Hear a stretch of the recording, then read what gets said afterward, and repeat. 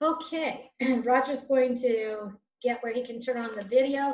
Remember, these are being uploaded, so if you come in later, you want to hear something again, it is on the bit.ly site in time. Give him a day or so, a couple days. I'm not sure. Sometimes it goes easy, sometimes hard, but they do go up. And of course, you've always got me for questions. If it takes me a little time to get to you right now, forgive me for that, but I will do my best to help you in any way that I can. So are we ready to record? Yeah, no, confident. Right, okay. Okay, got all wet, and here we go. May it be a blessing to one and all. Okay, so this is, oh my goodness, before I start, 20th? Oh my goodness. I don't know that there's time. If there's time, I'll send you out to the garage. My mom's book is on the shelf right inside the door.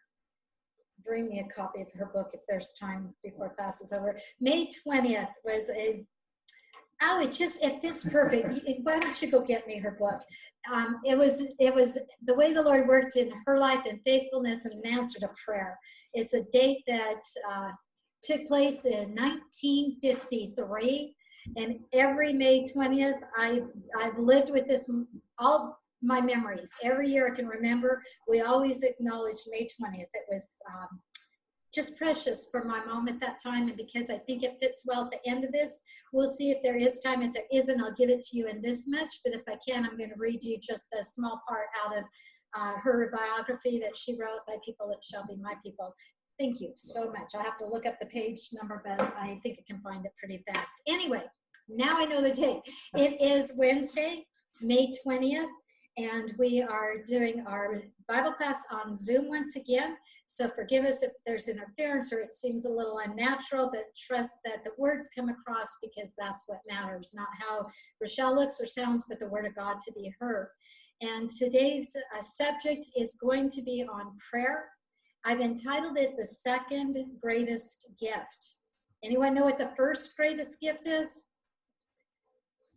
I don't see any volunteers. It's our salvation. The first and greatest gift is that God made the way for us to have a personal relationship with him. So that's number one. If he had done nothing else but save us, we say Dayenu, it would have been enough. But thankfully, he gives us more than that. And I believe that prayer is literally the second greatest gift. I think it's a gift too often overlooked or forgotten or set aside, the most unused gift that there is. And yet, it's so important, it's so critical that I want to draw your attention to it. And my prayer is that this will take you to a new level in your prayer life with the Lord. If it's a non-existent, that it becomes existing. And if it already is existing, that it takes you deeper and closer to our God. So let me go into a definition on prayer to start us. Prayer is a solemn request for help or an expression of thanks that's addressed to our God. Our God is a living God who hears prayer. So we can cry out and we can praise and thank. It is an act of worship, especially when we are thanking him, but even in our crying out, because we're acknowledging that we are crying to one who is able to help us. Jewish way of thinking prayer is, they call it the service of the heart. And I like that it's a service of our heart. It's supposed to be suffused with love and with reverence, that is acknowledged in the Jewish world well, in the Judaistic world, I'll put it that way, as being a spiritual communion with God. And in that communion, they are taught that they should, they can request, make their supplications, but they should also have thanksgiving and adoration and even confession in their prayers. I think that sounds a lot like those who are believers in Messiah also believe about prayer, do we not? Simply put, in our in the books on the Jewish books on prayer, simply put, and I love it, a conversation with God. And that is what it is. We often think of prayer as a formality. Fold your hands, close your eyes, bow your head, now say your prayer. Okay, not a thing wrong with that. But there's not a thing wrong with, forgive me, praying in the shower, praying on the road, praying when you're pulling weeds in the garden, praying when you're doing anything. You should be in a conversation with God continually. If you ever saw Fiddler on the Roof, you saw Tevye talk to God all day long. He was the milkman. He'd be out on his deliveries. He'd be talking with God. That is what prayer is. It should not be set aside for just a specific time, although that's good too. It doesn't need that formality, but it's good to have that also. But we need to see the fullness of prayer in its many different avenues. How did prayer develop in Judaism? Well, originally they were taught right from the beginning that it is a mitzvah. It's a good deed. It's something good to do, to pray. And originally there wasn't specific texts or specific prayers or specific times. That all came along. But again, the expression from the beginning was to praise God, ask for your needs, then express your gratitude to God for all he's done. And this should be done collectively with others and individually on your own. When the temple was destroyed and the Jewish people were exiled back in Babylon, this is Daniel's time. The majority of the people who came out of Babylon now knew less Hebrew. They still, if they were old enough, they knew some Hebrew, but it was also now mixed with Babylonian languages of the day, even called Babylonian, Persian, Greek was coming in, and there was much more mixing in. So the sages and the prophets of that day, and that's what they were called. I'm not saying the biblical prophets, but the prophets of that day, who were supposed to be giving us the mind of God, they felt that prayer now needed to be formulated so it not be lost, because if you didn't have the Hebrew tongue, you wouldn't know how to pray. Well, we know God hears and understands prayer in any language, but their concern of that is what began to formulate prayer that you have in the formula of Judaism today. They started out with it, you need to pray 3 times a day, and I believe they drew that from Daniel, that we saw that he opened up his window and prayed toward Jerusalem 3 times a day. On Shabbat and on holy days, they would pray 4 times a day. And they centered those prayers around different words that are called the Amidah, and they had the Shema, and they had others. Let me just break it down in English. It was centered around specific blessings that they would quote again, God has blessed us with. It was also the Shema, that most holy prayer on their lips. Shema Yisrael, Adonai Eloheinu, Adonai Echad. First thing in the morning, last thing at night, and what they want to be the last thing they say on this earth. And that is, Hear, O Israel, the Lord our God, the Lord is one. We've taken you through that study to see how he is a triunity one, that he is one that can be divided into the different personages of the triunity, the Trinity of our God, so that we know him as Father, come through the Son who shed his blood, that we might be sealed with the Spirit of God. They added in psalms in their prayers, they added in different blessings, and by the 2nd century, they pretty well had established what you see in Judaism today. Now, why did they have a synagogue? Remember, the temple is where the presence of God dwelt, and they would go to the temple, they'd make their sacrifices at the temple, and they would worship at the temple, and then they would go back home. Male Jews would come up 3 times a year if they did not live in Jerusalem. They had to be there 3 times a year to adhere to the law that God had set down for them. Well, if you know that in Hebrew is called the Beit Knesset, that means a place of gathering. That's the idea behind the synagogue. It was a venue where when they couldn't get to the temple, especially like when they were in captivity in Babylon, they could come together and make it like a miniature replica of that holy temple, or that if you go back enough in your mind to the tabernacle, that it was the idea for them that God's presence dwelt there and they would meet him there. So they made a place where they could gather. They called it the synagogue, or the Beit Knesset. Synagogus is the Greek word. Synagogue is our English out of it. And Beit Knesset is our Hebrew word. And it was decided that this was the place to come together, say their prayers together, and then it also developed into they could do deeds together, and so much more developed out of it that would merit favor with God. Now we know God does, we don't earn his favor. He gives his favor, as we say, by grace, which is what we don't deserve. He gives us mercy. Well, grace is giving us, okay, mercy is giving us what we don't deserve. Grace is not giving us what we, I can't say it now. I think you all know that. One is not giving us what we deserve, and the other is giving us what we don't deserve. There we go. Grace is giving us what we don't deserve. Mercy is not giving us what we do deserve. And this was, thoughts that were incorporated in the Jewish mind and passed down today, so that a religious Jewish person values prayer even to this day. Does believe that it is a communion with God, and that they should start with prayer, start their day with prayer, pray during the day, pray alone, pray together, and pray with these different avenues that I had in mind. So it really, our background of prayer in Judaism is very rich, very good, very right on target. And they did say, even with their formal prayers, it was not to exclude the free prayers where you just open your heart to God and expressed prayer. Where did they get these ideas? Again, we see the scriptural basis. Let me just list several quickly. You can look them up on your own later.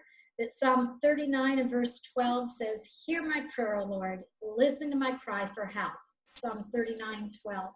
The psalmist, David mainly, but others who wrote some psalms too, knew to cry out to the Lord, asking, "Hear me, hear my cry." And then we find with the Talmudim in Yeshua Jesus' day, when he was walking on this earth, Luke 11 and verse 1 is quoted as saying, "Lord, teach us to pray." And that was said by his Talmudim.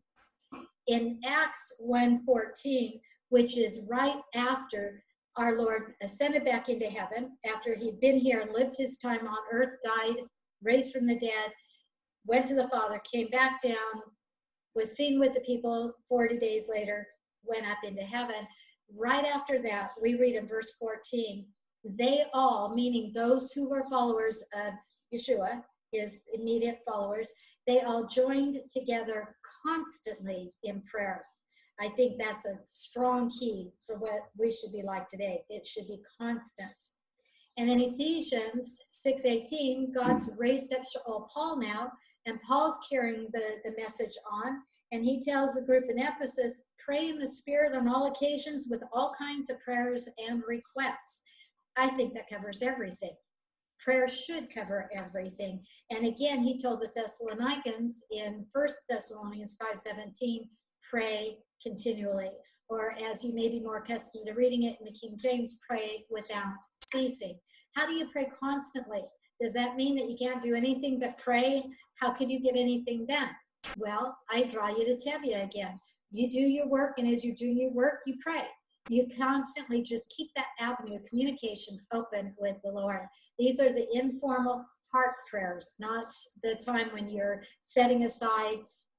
That's good too. So internally in Scripture, we see these messages to us in prayer, to cry out, to ask the Lord to even teach us how to pray, to join together with others in prayer, to pray alone, to pray constantly, all kinds of requests, and all kinds of prayers, which means praises. Externally, we have sayings that we like, and they're a cute way to remember or hold on, but they make a point. A day hymned with prayer is less likely to unravel. Prayer should be the key in the morning and the lock at night. Life is fragile. Handle with prayer. And when life is tough, pray. When life is great, pray. And when life gets too hard to stand, kneel. Kneel. Kneel. Pray in faith, believing, and your doubts will starve to death. And 7 days without prayer makes one weak. W-E-A-K.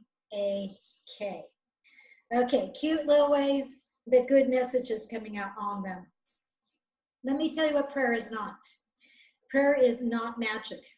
It is not that we have a magic formula, that we can use magic words, that God is a genie, that we rub the bottle in prayer and poof, out comes God and he gives us everything that we request.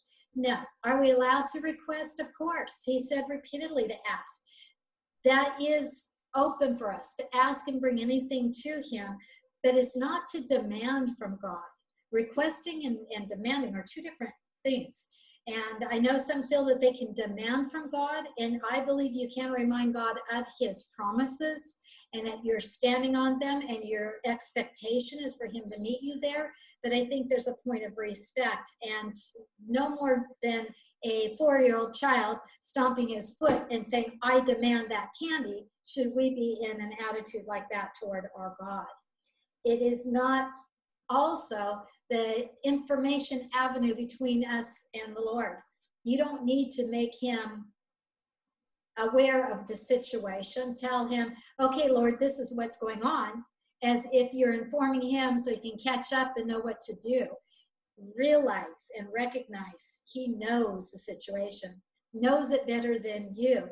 And he's not asking you to spell it out to him, but he does want you to ask him to come into your circumstances or to bring you into his conformity, that he might be able to meet you in that prayer. And he will, in a way that will bring you the answer or the victory or whatever is needed as you are conforming. So instead of informing, try conforming. And prayer is not a guarantee against suffering.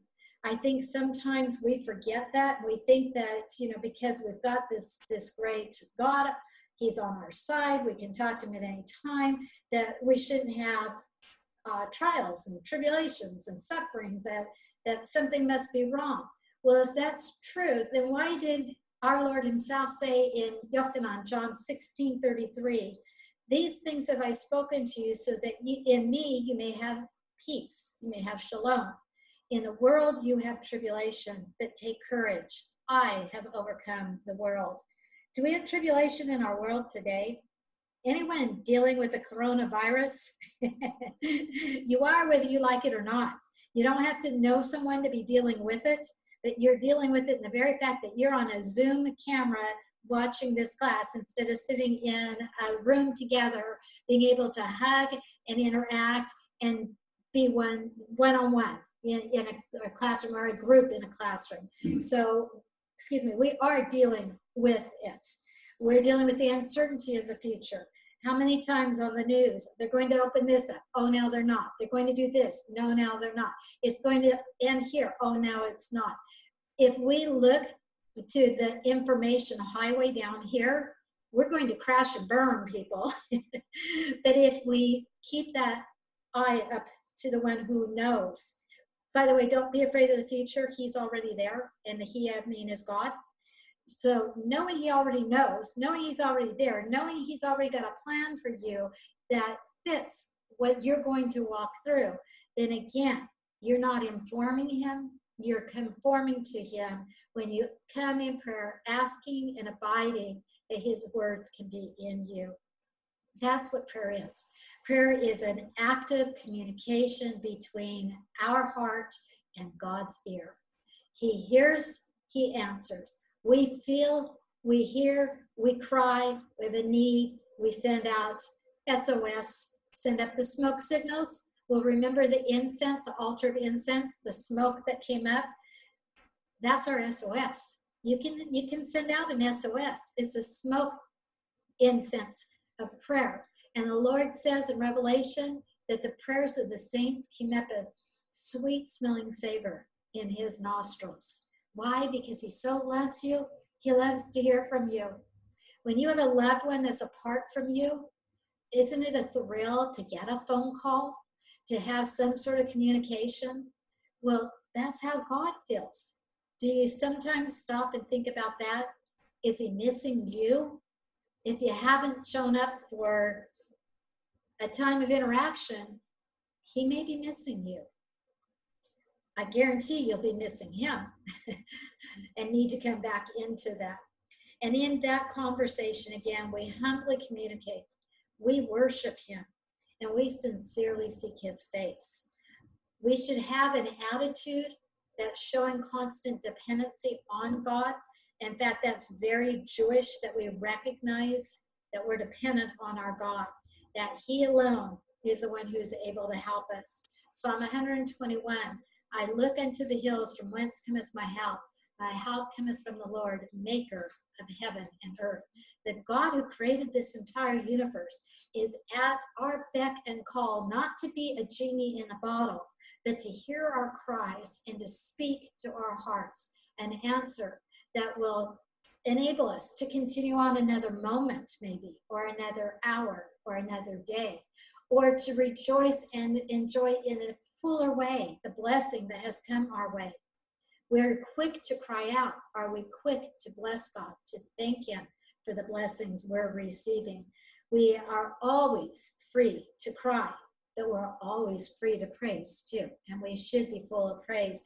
And I will tell you that praise, or as one said, gratitude is an attitude that will give you altitude. Praise will lift you above your circumstances. It will bring you into the arena where praise is going on constantly. I almost said 24 hours a day, 7 days a week, but there's no hours and days in heaven. It's outside of space and time, and we know that.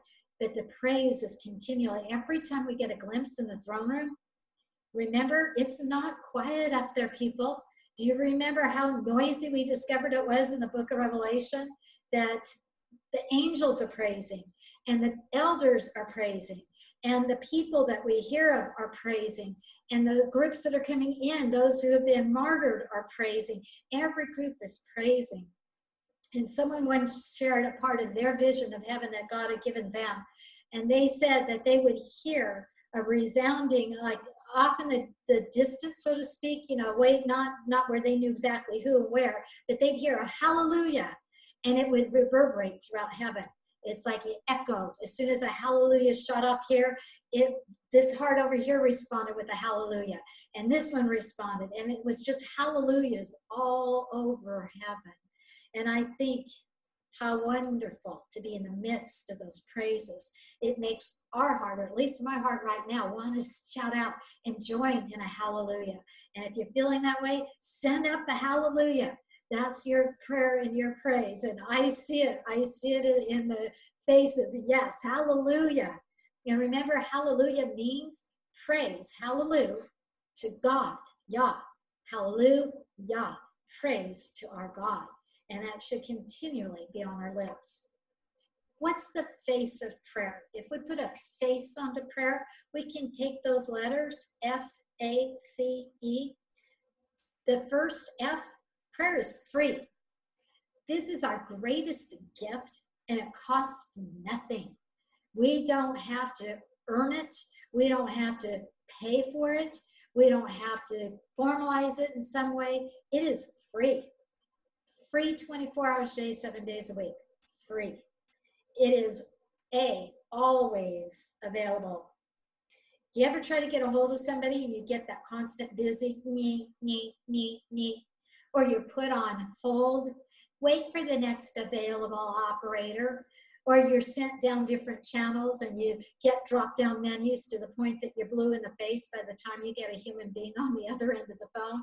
And then chances are good it's someone from another country with an accent that you're going to struggle to understand. That never happens in prayer. It's a straight line into the presence of our Lord. And we can always understand Him. We may not understand everything He's saying, but it's clear. And He will make what He's saying to us clear to us also. So in that sense, with it being free and always available, then it should be continual, constant. We should always be in a matter of prayer. And if we are with that right heart attitude, then it's going to be effective. Remember James 5:16, the prayer of a righteous person is powerful and effective. Or as our New American says it, it can accomplish much. How are we righteous? By our actions? No. We know that we're righteous by putting on His robe of righteousness, which He dresses us in when we become His. We know that when we're seen in heaven, we're seen robed in His righteousness. That's how we're a righteous person, is by the very act of our Lord Jesus, His sacrifice of Himself for us, and His resurrection in abundant living that gives that to us. That's how we're effective, and how it becomes a powerful prayer in the blood of Yeshua, in him, not in us, but in him. Let me give you some examples of biblical prayers, and we see what, we can learn from those examples. Let me start with Elijah. This one was a prophet, and we see that he prayed, Lord God, let there be no rain. And there was no rain for 3.5 years. That's called drought, people. That's called power, when the rains of heaven are stopped for 3.5 years. And then he prayed again and prayed for it to rain. And he prayed and he prayed and he prayed and he stayed faithful in it, and he turned his head away from everything in the world and just into his zone, I'll say, with God.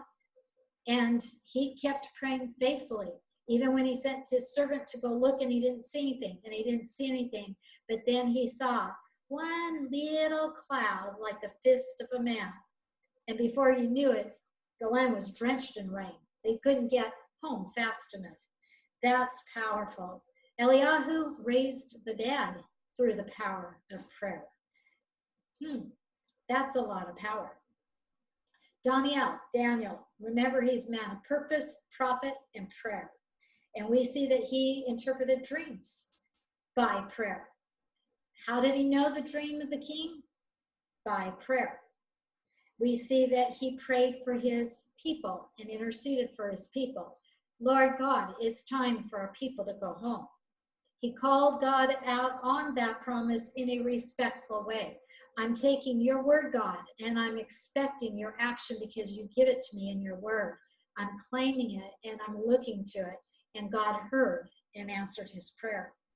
Let's go back a little further, all the way to Abraham. He is an old man, been given a promise of a son. And he, at 75, is praying for his son. He doesn't get that son until he's 100 years old. But he prayed for a son, and he was given his son. He prayed for the city that he needed to know where to go, and God directed him. We know that he sent out his servant, Eliezer, to find a wife for his son. And Eliezer, just a mere servant. Now we're not talking a prophet. We're not talking one of the patriarchs. We're talking just a lowly servant. Prayed. Specific prayer. God heard him and answered it so fast that it said the prayer wasn't finished in his mouth. I love those kind of answers, don't we all? And notice it was on a servant level. Does that encourage you and I today? It's not just kings and prophets. God hears the cry of a servant. We have the prayer of a religious leader by the name of Cornelius. And God sends a Jewish boy into his Gentile home through a vision he had to give him and work on him, but brings him in that Cornelius and his entire family would be reached for the Lord. God heard the prayer of a religious leader that did not know how to have that personal relationship, that came to find out because of prayer. He answers the prayers of kings. How many times in the Psalms did David cry out to our God? He cried out for blessing. He cried out to be rescued. He cried out for direction. I think you could almost find a prayer from David for whatever we're facing in our life and see. And David rode the roller coaster, the ups and the downs. He didn't stay up here and everything was perfect. He lived in the valley, people. And he had mountaintop experiences like we do, but he had valley experiences too. Even, yea, though I walk through the valley of the shadow of death, I know you are with me. How did he know that? Because he had a relationship in prayer with his God. Is it only for the righteous people? Well, let me bring you to the thief on the cross. That thief cried out to the Lord, asked, remember me when you come into your kingdom. He was saying, I know who you are, and I know this isn't the end for you. And the Lord met him and said, today you'll be with me in paradise. We see even a thief, when he turns his heart fully to his God. The other thief did not, but this thief did, and the Lord heard him and answered him. When you look through scripture, you'll see a tax collector. You'll see women, where women are put down. You'll see a judge. I think every walk of life fishermen, every walk of life. It is all inclusive. Prayer, there's nobody has the corner of the market on prayer and excludes anyone else. Always know that prayer is available to you, even if you are coming, God forbid, but from a rebellious point where you're the prodigal son returning to the Father. Remember, the Father was looking for his son to come back. I love that story. He was out looking and watching and waiting and hoping.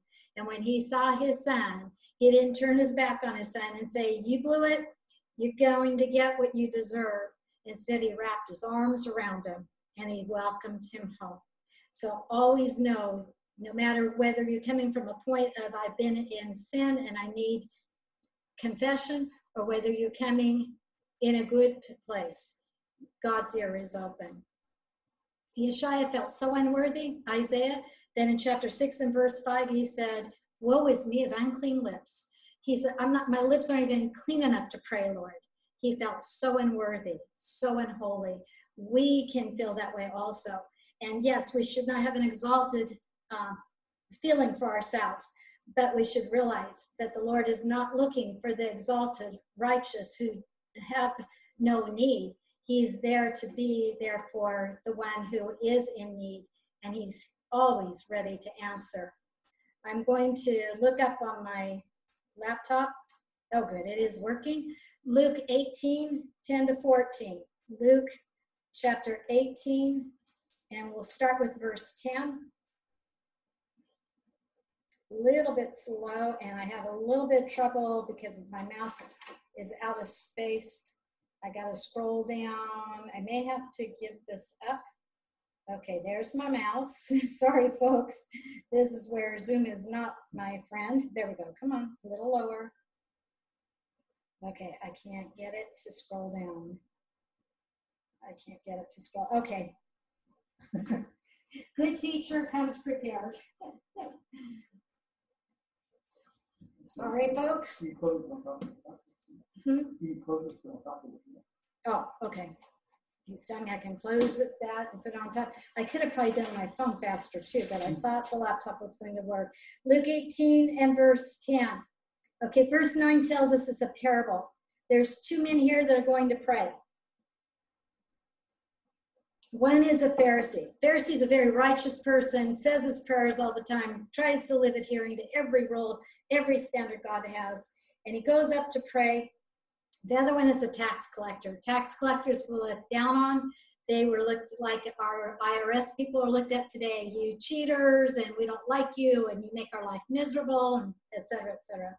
So the Pharisee is standing before God and says, God, I thank you. I'm not as other men, extortioners, unjust, adulterers, or even as this tax collector over here. I fast twice a week. I give tithes of all I possess. And the tax collector stood afar off. He wouldn't even lift up his face, his eyes to heaven, but he smote on his breast and he said, God, be merciful to me, the sinner. Well, verse 14 tells us what the Lord hears and responds to. I tell you, this man went down to his house justified rather than the other. For everyone that exalts himself shall be abased, and he that humbles himself shall be exalted. You don't need to have everything right in your act, all good and look wonderful on the outside. You need to have the heart right and that rapport, that relationship, that you can come to the Lord and say, I'm coming as a sinner in need of my Savior. I'm coming in reverence and in humbleness, and I'm asking you to abide by your promises that you say you will hear me. God told a sinful children of Israel, if you will humble yourselves and pray. I'm going to leave out a phrase. I always leave out one phrase, and I don't want to do that. 2 Chronicles 7:14. And we know it well because we quote it a lot. It was to the children of Israel originally. The principle is there for us and for our nation also. But this nation that had a track record of not being right with their God, getting right, forgetting God, and going back into a punishment for that. If my people who are called by my name will humble themselves and pray and seek my face, turn from their wicked ways. Then I will hear from heaven, forgive their sin, and heal their land. That's a wonderful open promise. If we'll humble ourselves and pray, we can apply that for ourselves. We should be lifting up in adoration to the one that we are praying to. First Chronicles, if you looked at second, you can just back right up to First Chronicles 29, the end of the first book of Chronicles, 29 and verse 11. And in 29:11, we read, Thine, O Lord, is the greatness, the power, the glory, the victory, the majesty, for all that is heaven and in the earth is thine. Thine is the kingdom, O Lord. Thou art exalted as a head above all. That's our adoration. Oh, Lord God, you are above it all. You are, what did it say? You are great. You are powerful. All glory to you. The victory is you. It's your majesty. Everything, heaven and earth, magnifies you, your holy name. That's the adoration we want to have. That's what we saw in Revelation 4 also, where they are falling on their faces, the elders who are representing us, and crying out, worthy are you to receive honor and glory and praise forever and ever. We should not be afraid to confess, because we are even told to confess. Ephesians 4:32 tells us that he is kind, tender-hearted, willing to forgive the one who comes to him. So don't let anything hold you back. And then open yourself up to give him all your supplications and pleadings, or how it's put in scripture. Supplication is pouring your heart out. That's those heart agony prayers where maybe you're sobbing it out and you can't even put it into words. But God hears that heart. He knows that heart. He answers that heart.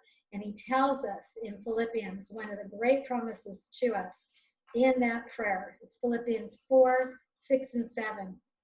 First of all, he tells us, come to him in prayer, but he says, don't be anxious for anything. Notice the key word in there, anything.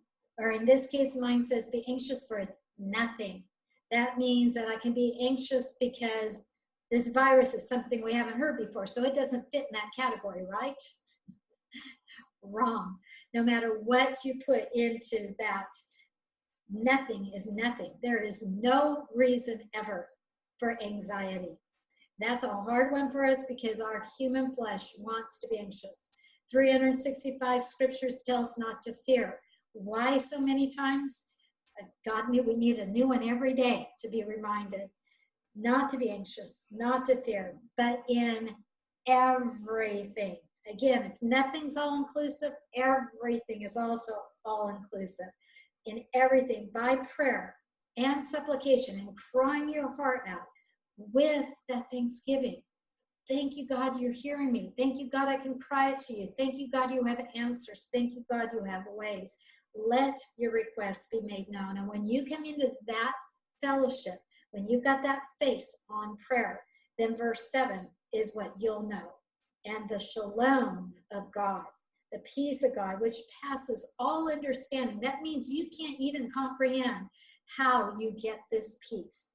And my dad used to say, he'd add in, and all misunderstanding. How many times we misunderstand because we look with physical eyes instead of seeing in the spirit what the Lord's way and his will and his purpose is. But even whether we understand or not, it says that he shall keep your heart and your mind through Messiah Yeshua, through Christ Jesus. Notice he keeps the heart and the mind. The mind is where you're thinking. The heart is where you're feeling. He keeps you in your emotions. He keeps you in your intellect. He keeps you mind, body, soul, and spirit. And when we take that into Yeshua, Isaiah 26:3, we know that that tells us he will keep him in perfect peace. Shalom, shalom. He will keep him in perfect peace whose mind is stayed on thee because he trusts in thee. If you are really trusting in this God, then you will have perfect peace. His love casts out all fear. It can't stay. Fear and love can't coexist within you. If you are moving in his love, if you are keeping your mind focused on him through the power of his strength to do it in you, then you will have that shalom. We're told to ask. It's not that you don't ask. We're told to come crying. That means he knows you're going to be hurting or anxious, but you don't stay there. You move from the anxiety and the fear and anxiousness into that place of shalom.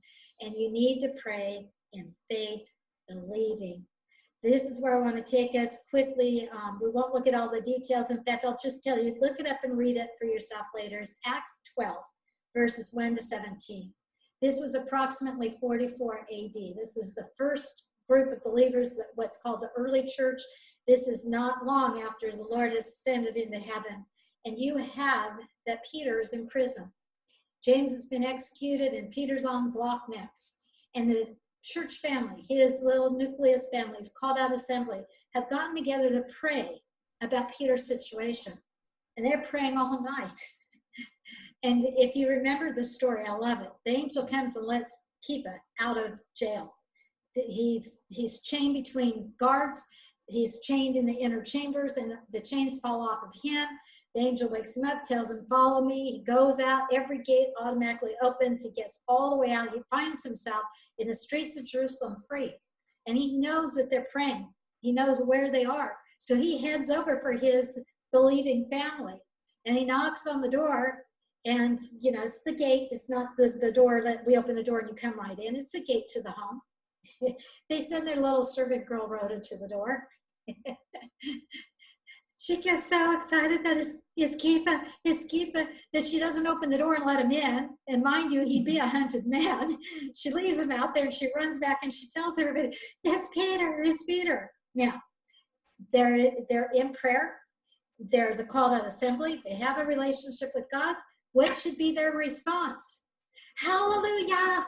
God's answered our prayers. Praise the Lord. He's out. Is that how they respond?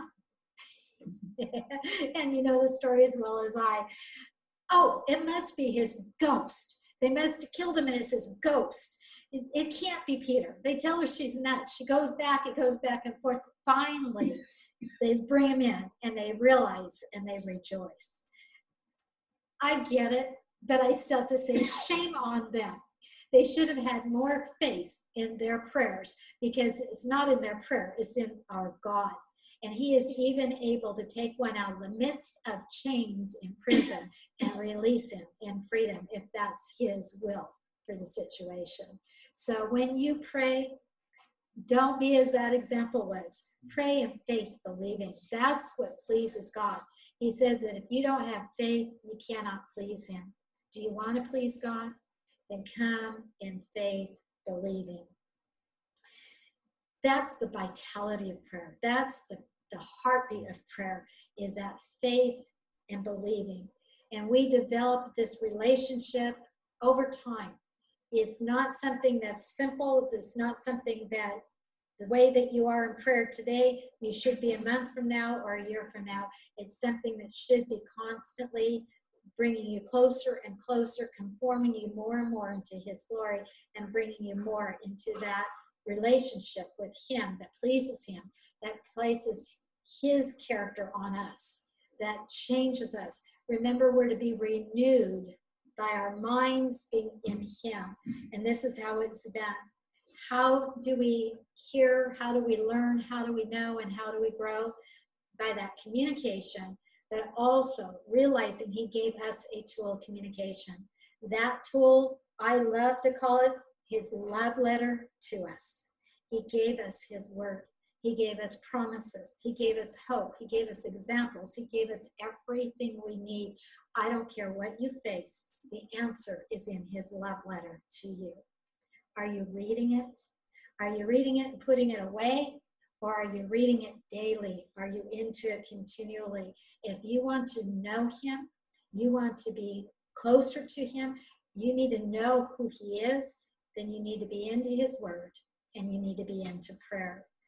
Prayer will make a difference in every situation, because prayer changes people, it changes things, it changes situations. And I love to quote Billy Graham. He said, to get nations back on their feet, and I think we're all praying for a couple of nations in particular to get back on their feet. To get nations back on their feet, we must first get on our knees. And I think that's an excellent thing for us to remember today. I say it often, again and again and again. Are you praying as much as you're complaining? If you're not, zip your lips and get on your knees. And remember how Billy Graham said, to get a nation back on their feet, we must first get on our knees. We can't run the world, but we can entrust it to our God. I think sometimes we forget that and we want to run the ship. We want to navigate. I can't think of the word I want. Whatever you do to a ship, you want to drive the car, okay? Well, let's leave God in his position and let's be where we belong. But I am going to challenge you in relation when you think of the car. If you don't have a prayer life, you need to develop it now, because prayer should not be your spare wheel. It should be your steering wheel. And if prayer is your steering wheel, if you have a relationship with God and you have a prayer life, does it need a tune-up or is it in good shape? You know, a car that needs a tune-up is going to miss. It's going to putter and it's not going to have power. If your prayer life is missing, puttering, or powerless, then you know you need a tune-up.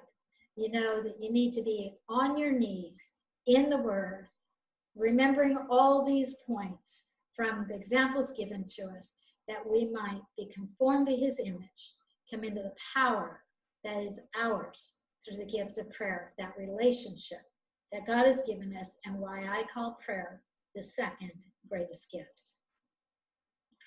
I'm going to close, if I can, real quickly. I was going to close a little earlier. I know I'm running late. I think it'll be forgiven. But if I can find this real quickly, I want to, let's see. Okay.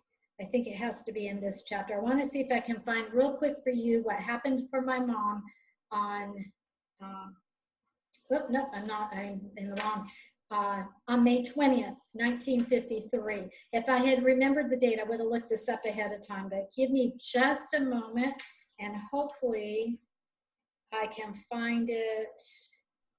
Okay, I've got to be in the right area. Okay, that's after, I think I just found the end of it. Yeah, I think I'm right here in the end of it. Let me find where it starts. I am. Okay.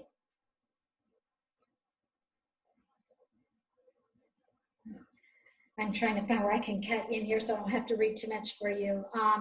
Let me tell you the background to it, and then I think I can just jump in here, okay? My mom knew that she was to go to Israel in 1953. God had put it on her heart, and she was set to go. She was finishing Bible school in Los Angeles. Her home was in Sacramento. At that time, you had to get a visa stamped in your passport to go to the land of Israel, and you had to get a special request with the visa, and she was going in as a student, which was true. She wouldn't want to go to Hebrew school and learn how to speak Hebrew. So she needed to get a passport, and then she needed to get that visa stamped in time. Okay, and so let's see if I can jump in here. Okay, well, she had gone to the passport office. She had applied for her passport, and she asked them, you know, how long will it take to get my passport? In those days, it got sent away and came back, and the man told her it takes anywhere from 2 to 6 weeks, and because Queen Elizabeth is her coronation, everybody's going to England, it'll probably take the 6 weeks. It's usually taking the maximum amount of time. Well, in fact, I'm just going to tell you the story instead of trying to read it. She looked at the calendar and she realized if it took the 6 weeks, she would not have time to get the visa stamped in her passport in Los Angeles. She would have to be back home because the school year was ending. She'd have to leave Biola and she'd have to go back home to Sacramento. And because of the distance, she'd have to start over again in the Sacramento arena for passports and visas, you know, and all of that. So she'd be starting from scratch. So she went to her knees in prayer. Lord, if this is of you, if I'm to do what I believe that I'm to do, let my passport request, you know, submission, go on the top of the stack to Washington, D.C., and all the way back again, and let it be in 2 weeks. She prayed that 3 days in a row. Let it go on the top of the stack all the way to Washington, D.C., and let it come back and let it be in 2 weeks. The morning of the third day when she was praying that, she just felt such an assurance in her heart that the Lord said, okay, in 2 weeks. She looked at the calendar and she marked that date would be, and you got it, May 20th. And that's why I love this story to this day, because it reminds me when I hear it. She got up the morning of May 20th and she's getting ready for school, and she's all excited that, believing her passport's going to be in her mailbox at school that day. Well, she went to her first class and she couldn't wait. She knew the mail would be delivered several times during the day. So after that first class, she ran to her mailbox, and between classes, she opened it up, it was empty. Well, that's okay. There's another mail coming. So she goes back to another class, does the same thing again, runs and checks her mailbox with that anticipation, opens it up, and it's empty. They get all the way through the morning, and it's lunchtime, and as far as she knows, there is only one chance left for one more mail to come, and so far it's empty. And she headed for her room to go up to freshen herself up for her afternoon classes. And as she was going up, she just prayed, Lord, I just fully believe that you told me it was to be today.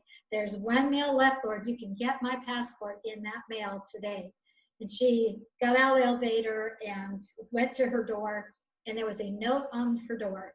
And the note said, there is a signed letter, where you have to sign signature, in the office waiting for you. Well, she knew that had to be her passport.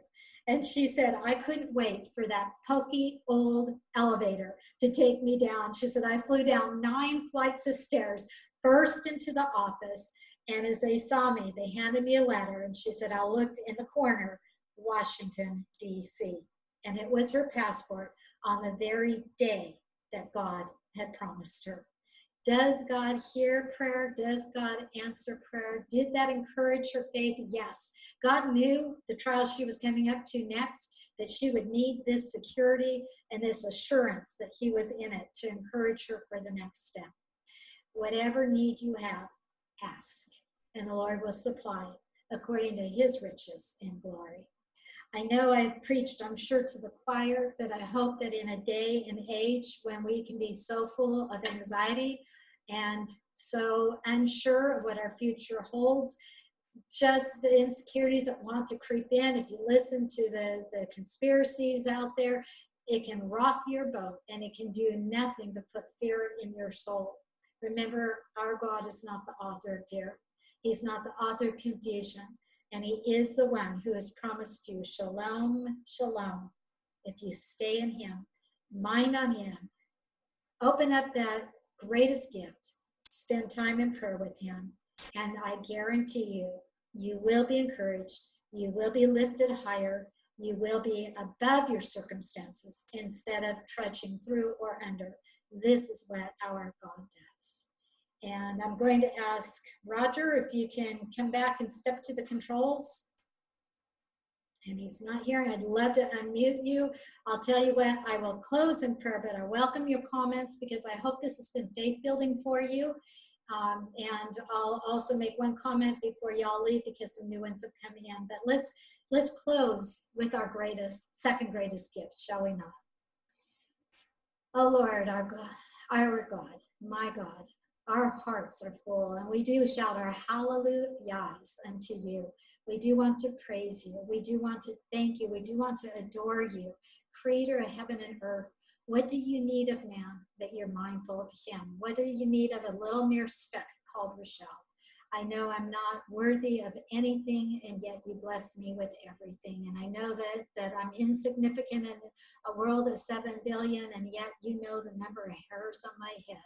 I know that you are the God who keeps the universe in order, and yet you have time to look at me, to hear my cry, and to answer me. Lord, I know that you are hearing the cries of everyone in this class today and everyone who's hearing it at another time. And as we lift up our voices to you, Lord, we thank you that you hear our cries, that you know even before we cry what we're crying out, that you promise that you answer before we even ask, and that your answer is always right. Lord, thank you that prayer does bring us into your view, conforms us to your image, makes us more like you, that we are praying in your spirit, abiding in you so that you can fulfill our requests. Lord, thank you. This and so much more is a gift you've given to us in prayer. We thank you for our salvation, but we also thank you that you've given us a gift of prayer that lifts us higher than anything in this world and brings us that sweet, sweet intimacy with you. Lord, we long for that moment when we will see you face to face. But we thank you that in the meantime, spiritually, we see you face to face. Free, available, constant, and effective, that you bring us right into your presence and hear an answer. So again and again and again, praise you, hallelujah, our God, our Savior, our intermediator, the lover of our souls, and the one who we love so. In precious name, Yeshua Jesus. Amen. Amen. Okay, Roger is going to unmute. And I do see I received a text. I can go a few minutes. So I'd like to give you opportunity for comments, for feedback, for whatever it is you'd like to share. And you are now unmuted. I like to say, I remember reading your mom book, and yes, I remember that phrase when she went to the mailbox and found that the information that she needed, her passport. So when I see you again, I want to reread the book. Okay. I really want to reread the book. The Yes. book from beginning to end speaks to the faithfulness of God. Yes. It is on the website, HCWPERL.org. If you spell it wrong, you put an A in my name, you'll still get the website. Okay, it's there. So if you don't have a copy on your phone, you can scan through in PDF. You can read it there. I was reading page, you want to back up and read the whole chapter, but I say stepping stones, page 46, if you want to read about the passport. And it goes to a second level when she goes to get the visa. So it's interesting. Roger, go ahead and unmute again. I know it's noisy somewhere, but go ahead and mute. So anyone else? Comments? Questions? Maria? Yes. Would you repeat? I think you were saying that grace is giving us what we don't. Can you repeat it again? Grace. Okay. Let Rachel give it to me. And can you unmute it? Okay. Roger, mute everybody, because I know Maria struggles to hear us. So, okay. Yeah, somebody's got a bird or something in the background. It's not our feedback. Anyway, grace is giving us what we don't deserve. Okay, here we go again. Why do I do this fine, except all of a sudden I'm on the camera? Mercy is giving us what is not giving us what we do deserve. Grace is giving us what we don't deserve. So it's like a coin, both sides, heads and tails. Mercy is not giving us what we deserve. We deserve hell. Mercy is not giving us that. Grace is giving us what we don't deserve, and that's favor with God through the blood of Yeshua Jesus. So mercy is not getting what we deserve, and grace is getting what we don't deserve. Thank you for letting me make it straight for everybody. That's good. Okay. Anyone else now? Comment? I think because of the noise, Roger's looking for hands. Ron in the middle wants to make a comment. So. You know, Robbie Zachariah passed away. Did he? I'd heard he was very ill and it did not look good. And they asked prayer for his healing, but I kind of had a feeling then it was going to be complete and total healing, going to heaven. So when did it happen, Ron? Do you know? I think Monday, I think, 18th, I think. Okay. So keep his family in prayer. He was an outstanding testimony for the Lord. Robbie Zacharias, his family. So thank you for reminding us to pray for him, Ron. Be safe. I'm sorry? I said, be safe. All of us. Amen. Amen. Thank you. Thank you. Anyone else comment?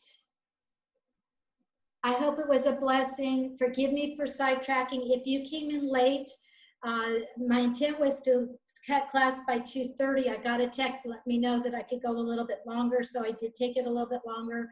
But there is a family that their son is my nephew's longest friend, close friend, like a brother.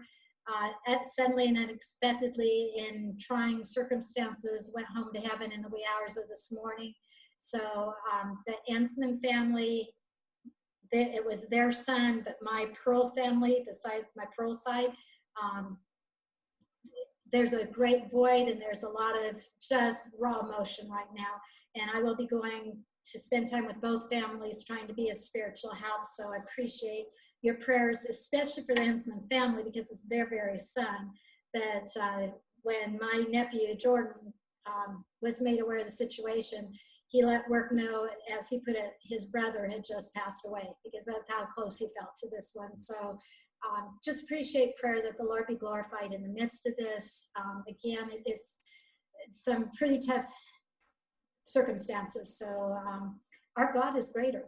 And here's where what I'm saying speaks to my heart, and what I'll be taking to them is prayer at such a time as this. To pray with them, I think, is the greatest gift that I can be for them and with them. But my prayer is that even before I get there, they just know how they're being carried, because the Lord says he will carry us through. He doesn't drop us. He doesn't forget us. He doesn't leave us. And he sees us through whatever storm is in this life. Thankfully, the son knew the Lord and is with the Lord. That's such a difference when we know where they go. And that there'll be a grand reunion one day soon. But that's why the scheduled topic, by the way, I do need to say this too. Next week, I intend to do Isaiah 40 as I did for today. Lord willing, it be his plan. I will do that. We don't want to start as late as we're starting. We're getting later and later coming into the Zoom room. Then by the time we can get the talking, the prayer requests, the prayer, we're starting late. If you want Isaiah 40 in one class and it builds, you want it that way. I mean, when we hit the end, it's true. We have soared with the eagles. And you'll see why I said it that way. Go read the end of chapter 40 if you don't know what I'm referring. But if you want that full impact, you need to start with verse 1, and you need for it to build to that point. So I'd love to bring that in one teaching. So I'm going to work very hard for me to be on time, start it on time, get us going and into the word.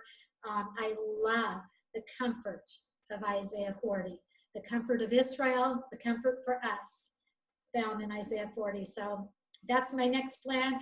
Pass the word to others. I will be sending out a text with some of that in mind too. I understand extenuating circumstances, and if you have to come in late, that's fine. Just know you'll come into a muted situation, because we're